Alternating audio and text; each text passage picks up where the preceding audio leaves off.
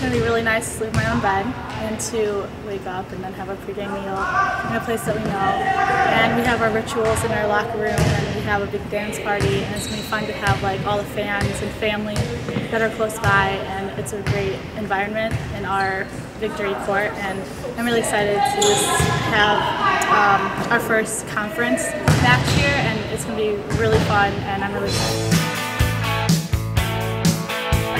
We can't take them easy, I guess you could say. Like we had great competition in preseason, and we learned a lot.